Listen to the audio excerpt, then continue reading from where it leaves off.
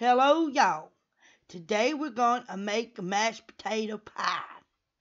What you do is you take flour or oil and grease the bottom of the pie pan. Put your first layer of pie dough on the bottom of your pie pan.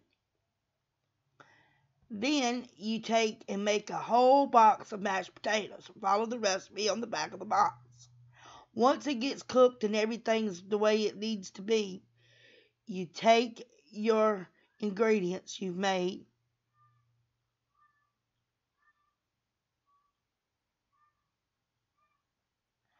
and put the ingredients in the pie pan with the pie shell. Then you take your top layer of pie dough, you put it on top of it, make a couple of slits, put it in the oven for what it says to set the oven on. And that, my dear, is mashed potato pie. Yum, yum.